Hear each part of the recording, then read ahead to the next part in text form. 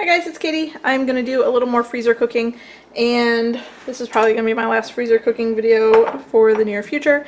I'm going to do like baked goods and also breakfasty things, and I'm going to do these like one at a time. So this is not a big batch, do it all at once sort of thing. I'm just going to do it in the afternoons and evenings during nap time or after bedtime as I have time. So there's a lot of things I want to do. We'll see what I get done. Right now I'm going to make sourdough pancakes. This recipe is from Heritage Homestead here on YouTube. I'll link it down below. I have my batter here, so I'm just going to get started. This is a double batch. I might make another double batch. It just takes a while to feed my starter to get enough starter, so I might start feeding it again and do another batch in a little while because we can go through some pancakes really quick. So this is ready to go. I'm just going to put them here on my griddle, and then I'll just let them cool and then we'll pack them up and freeze them.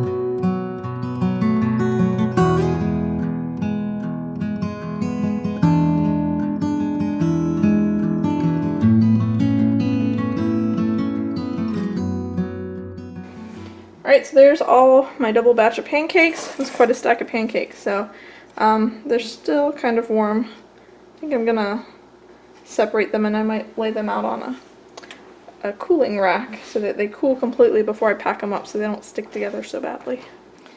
So here are the pancakes. I laid them out on a cooling rack and I put them in the freezer just for a little while. And I originally was going to put them in Ziploc bags, but I can only fit about 6 in a Ziploc bag, so I'm going to go ahead and use this container. It's a 48-ounce Gladware, which I don't really like freezing in Gladware. They tend to go brittle a lot quicker than my other freezer containers, but I have no other freezer containers. So this is what I'm going to use for these, and 6 fit in here, which is enough for a breakfast.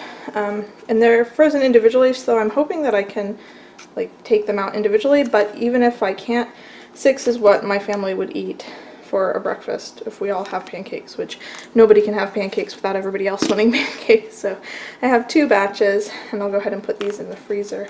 And then I think I'm going to get some blueberries and do a blueberry batch next. What I'm making this morning is sourdough biscuits. I'm going to make a double batch. And this recipe comes from the Cultures for Health website. It's called the Long Fermented Sourdough Biscuit.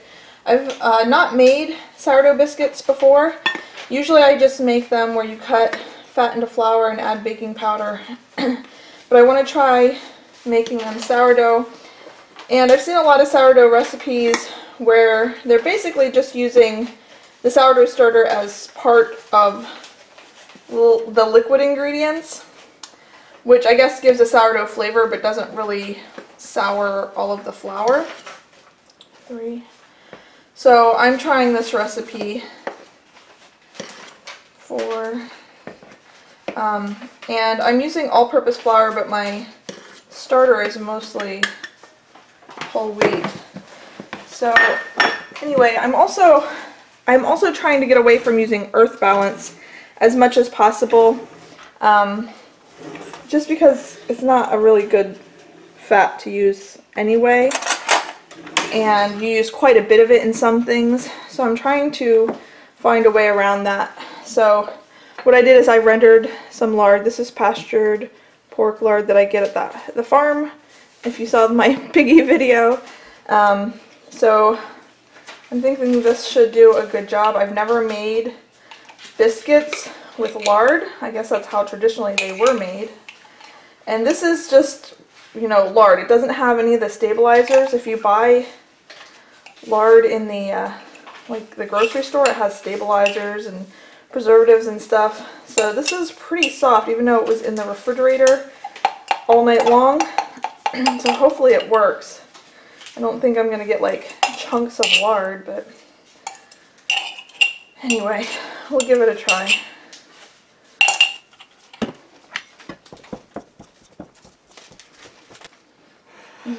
Really nice starter. I've been making several things with sourdough lately, so I've been feeding my starter every day. Look how beautiful! Anyway, I need about a cup of this. It's pretty thick though, so I might have to adjust the amount of almond milk that I add.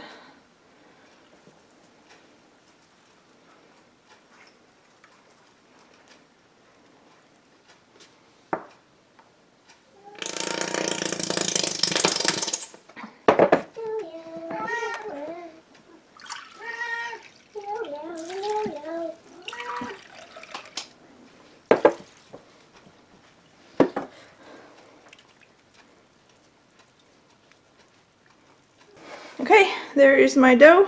It looks really soft to me, but the instructions say it will look soft, so hopefully this turns out. I'm going to cover it and let it rest all day, and then we'll work on these later this afternoon. Okay, so it's been 7 hours, so let's see what we have. Kind of nervous as this, yep, went up onto the plate. But it puffed up quite a bit, and it's really like wet and soft, so I'm a little bit nervous, but we'll make it work.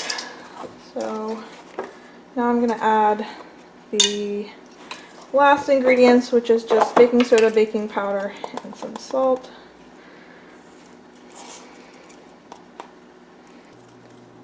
All right.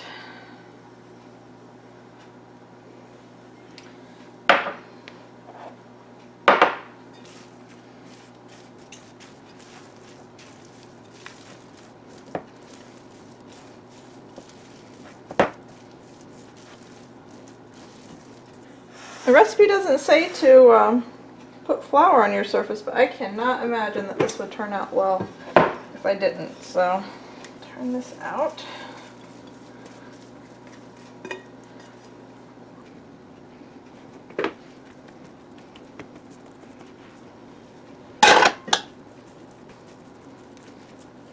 It's really puffy still. Try to roll it out without getting all the air out. Press it down, I can feel little bubbles underneath my hands.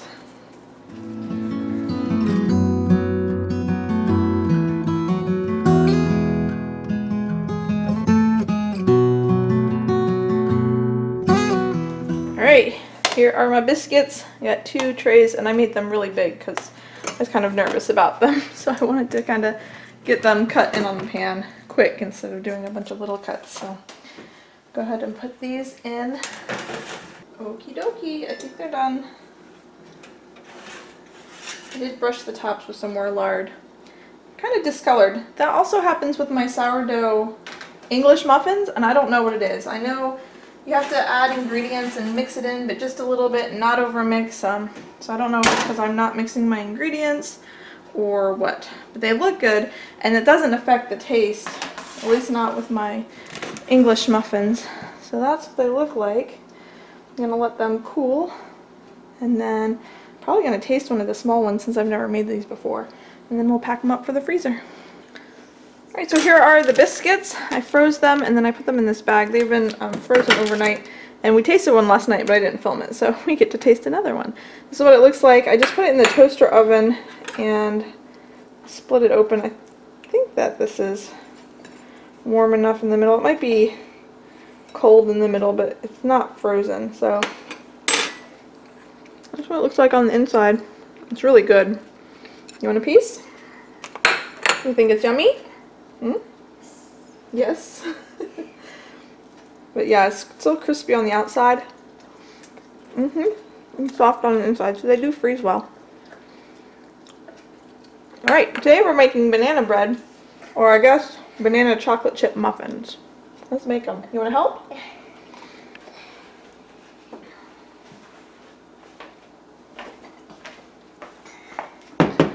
I'll try to link the recipe down below. This I'm almost positive I got from All Recipes.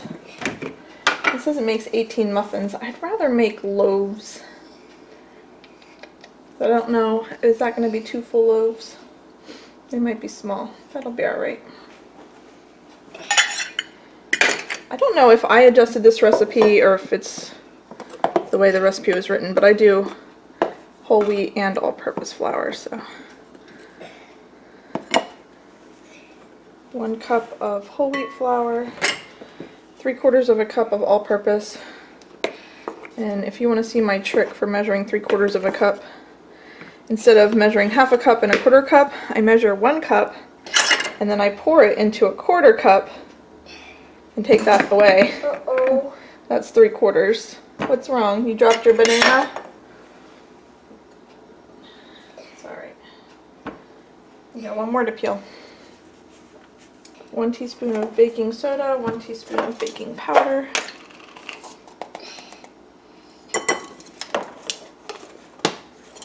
And 1/2 teaspoon of salt.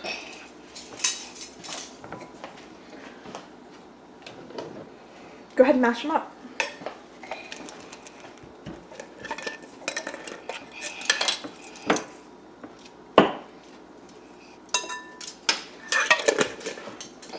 Keep mashing. You're doing a great job. 1/4 cup of oil. Keep mashing. 1/2 cup of milk. I'm going to use almond milk. The recipe calls for milk or yogurt. I use almond milk. Almond milk. Almond milk. 1 egg. Teaspoon of vanilla. Or maybe a little bit more. Uh-oh. What's wrong? Oh, what is the milk? Oh yeah, it made it brown. That's alright. 1/2 cup of brown sugar. Alright. Oh, it looks really good. Perfect. Put this in. Lucky. Milky, yep. Start with that fork. I'll stir mine with a fork. 1/2 cup of walnuts and 1/2 cup of chocolate chips. How about that?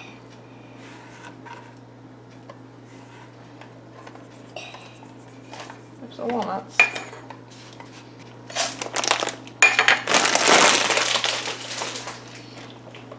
Ready?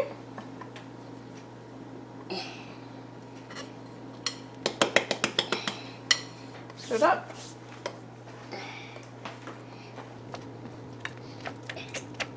I kind of want to make pumpkin bread. You want to make pumpkin? We make a pumpkin cake like this too? Yeah. Yeah, then we have a little choice between what we want. Yeah. Okay, so we're going to make some pumpkin bread too. I have this can of pumpkin that expires in December, so it's a good thing I'm using it up.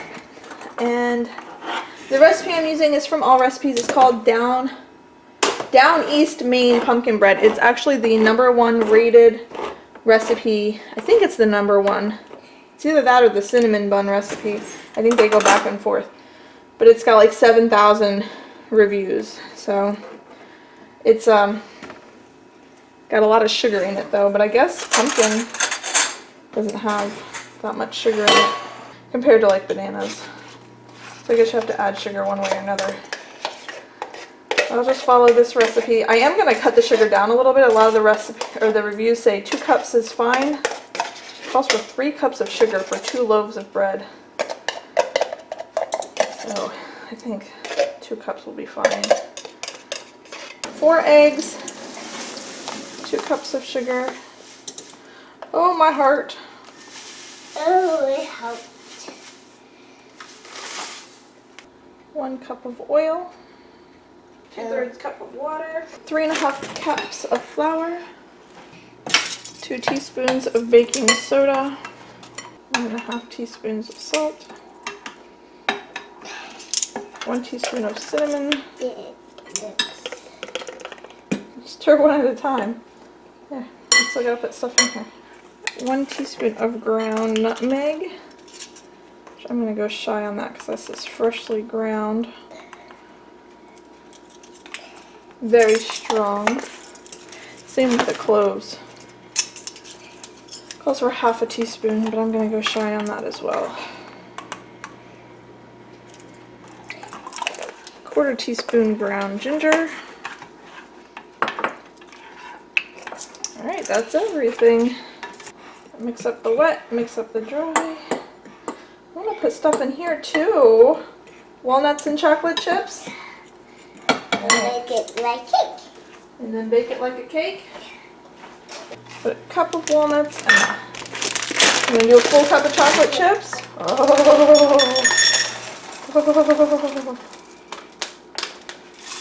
Chocolate chips. Put the flour in. Okay, go ahead and stir a little bit and then Mama will stir.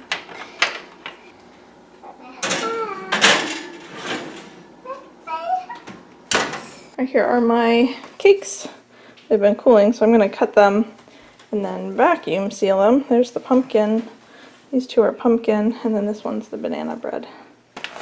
Okay, so I have the banana bread. I cut it into pieces and I put it in the bag. This is a Food Saver bag, and I froze it like this so that when I vacuum seal it doesn't squish it too much. I'll just go ahead and vacuum seal these and do the same thing with the pumpkin bread.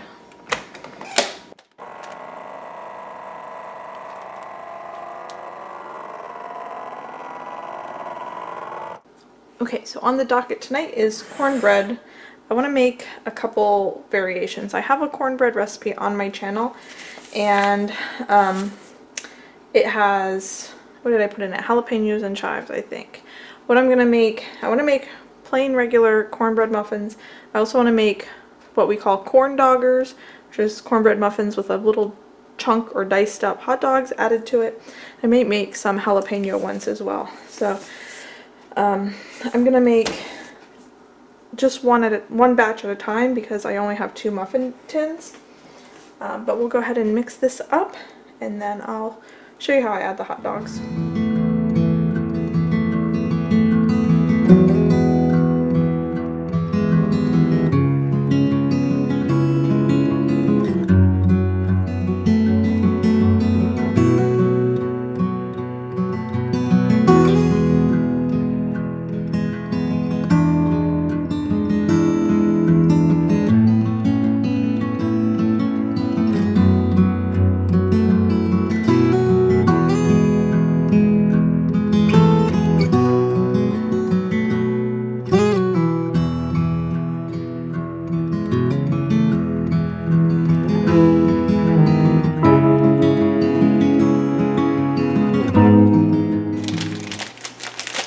I got these at Costco. These are like 1/4 pound.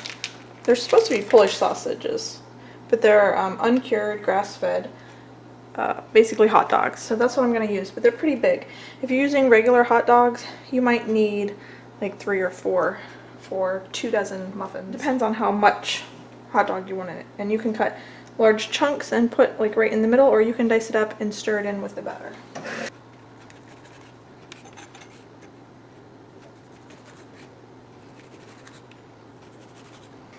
Alright, so I'm going to go ahead and fill the muffin tins, and depending on how big the pieces of hot dog you use, you gotta make sure you don't fill them too full, because that piece of hot dog will displace some of the volume. And we can always put a little on top. You can leave the hot dog sticking out, but I find that they kind of get overcooked and kind of like hard, I guess. So I like to keep them completely submerged in the muffin. So if there's a little piece sticking out, I'll just put a little dollop of the batter right on top. And what I do is, you can do this in a baggie, I'm just going to do it in container. I'm going to toss these with just a little bit of, you can use cornmeal or the flour that you use to make your muffins, or cornstarch. Just want something to kind of coat them so they're not wet. That helps them stay in the muffin. Otherwise, and I just put like a teaspoon of cornmeal. Otherwise, if they're wet, when they bake, they'll just fall right out. So your first bite, the hot dog will like fall out onto your lap. So just toss them around in something like that. And go ahead and put them in.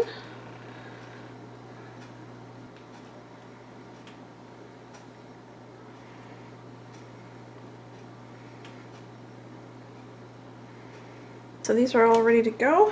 They go into a pretty hot oven, 425, like 15-20 minutes. Put these in. Alright, so here's all the cornbread out of the oven. Looks awesome. I have it on a cooling rack. I'm going to put these in the freezer just like this overnight, and then tomorrow we'll pack them up for long term.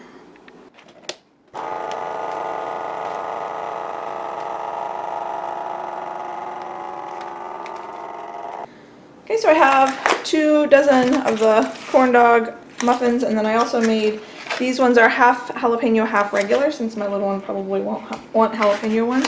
So I have 2 packs of those. So I'm going to be using these for chili, soup, pulled pork, just to have a snack, breakfast, anything like that.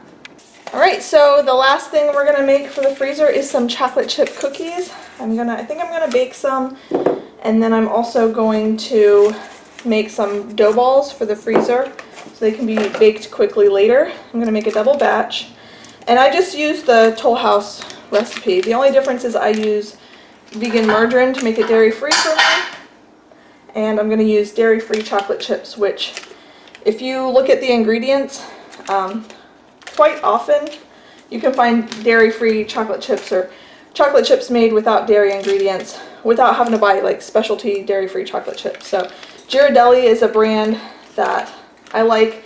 You have to read the ingredients. Some of the flavors are not, but the semi-sweet, which is what you normally use for chocolate chip cookies, is dairy-free, and then often the store brand. So I have Wegmans store brand. Also, I think the Kirkland store brand are made without dairy ingredients. So we'll get these mixed up and in the freezer.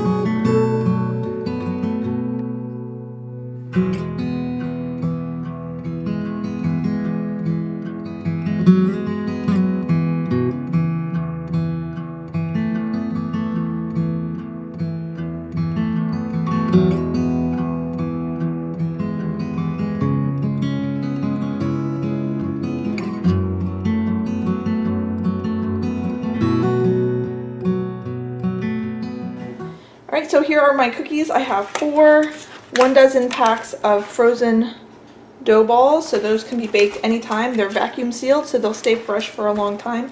Even if these last all the way to Christmas time, they should be nice and fresh. I have 2 packs, 1 dozen each, of cookies that are already baked, so these will be great for, can just thaw them and then have them right away. And I have 1 more pan that's in the oven. I'll probably just put that in an airtight container for this week, and let me show you everything else. Alright, so here it is, all packed up. This is not ideal for how I would like my freezer to look right now, but it's the only room that I had left. So I have my quick breads, like my pumpkin bread and my banana bread here. Here's the cornbread muffins. It's just a loaf of bread. The cookie dough is here. Back behind there is the pancakes. I put the baked cookies there for easy access, and then I even had to stash the biscuits back there. So I hope that you found this video useful. I will be sure to leave any recipe links or any other information you might need in the description box, so be sure to check that out. Be sure to subscribe and hit like for my video. I really appreciate that, and I'll see you guys next time. Thanks so much for watching. Bye!